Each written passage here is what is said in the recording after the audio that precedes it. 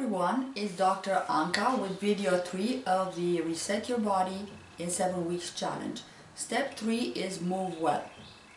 If you're like most people, you probably spend a large portion of your day in a seated position. Mounting research now suggests that sitting in and of itself is an independent risk factor for poor health and premature death, even if you exercise regularly. Moving well is the third of the 7 things that you need to pay attention to every day in order to get healthier or to maintain your health. Sleep well, poop well, move well, think well, eat well, drink well, and rest well. Why is moving important? I found this very entertaining video that explains it all. Check it out below. How much exercise do you really need? It really depends on what you're looking for. For example, if you want to lose weight, aim for 300 minutes of moderate or vigorous activity each week. If you want to tone up, add strength and resistance training and keep your cardio at the 150 minutes per week mark or 75 minutes if you up the intensity. Muscle tone depends not only on the muscles but also on the amount of fat on top of them. Crunches might get you the six-pack abs, but for most normal weight people, the muscles will not be visible unless body fat levels are quite low.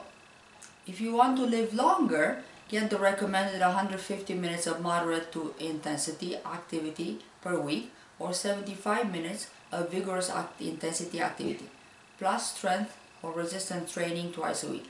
Make sure to include stretching, which will make staying alive active easier and potentially protect against injury. If you want to sleep better, research found that those who clocked at least 150 or 75 minutes of moderate or vigorous activity each week reported a 65% improvement in overall sleep quality, were 68% less likely to have leg cramps during the night, and were 45% less likely to have difficulty concentrating when they felt tired compared to those in the study who had not met those physical activity benchmarks. Watch the timing of your workouts as well. Some people do well exercising in the evening, but others find it doing within a few hours of bedtime has an adverse effect on their ability to fall asleep. If so, work out first thing in the morning or before lunch. Routines are often beneficial. Research shows those who consistently exercise in the morning are more likely to stick to their workouts, similar to those who eat the same breakfast every day that tend to be in a healthier way at a healthier weight than those who vary their morning meals.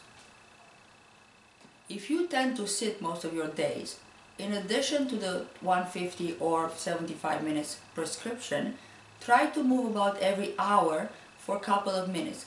Go to the washroom, get a tea, do a few squats. The good news is that in a recent study found that just 2 minutes of walking every hour could help reverse the negative effects of sitting.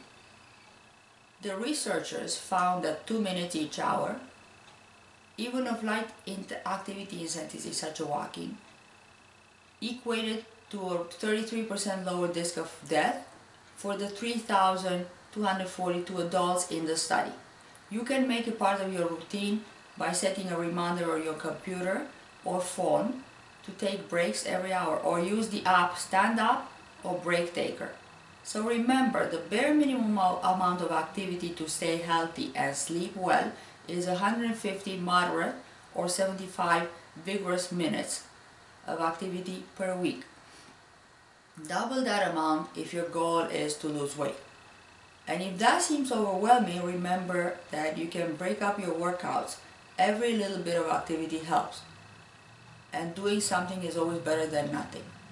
The bottom line is that if you are very, very fit, exercise 2, 3, 4, 5 times a week for half an hour to an hour of time, just exceptionally good. But if you sit all the time, or a great percentage of the time, there's research that shows that you are going to increase your risk of dying prematurely. So even if you're fit.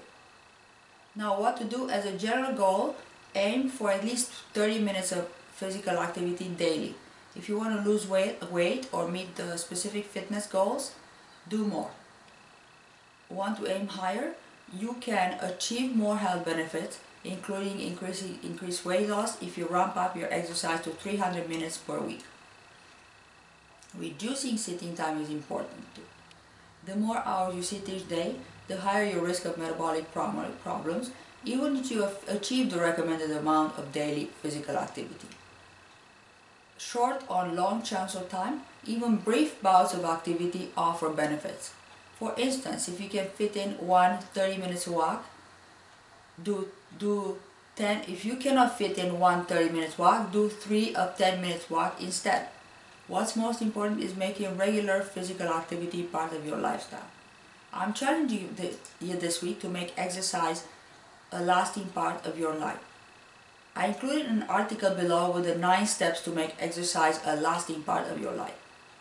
Join us on my Facebook Healthy Living page by the end of the week to share your experience with the other people in this challenge. I'll personally be there on Sunday evening to answer all your questions live.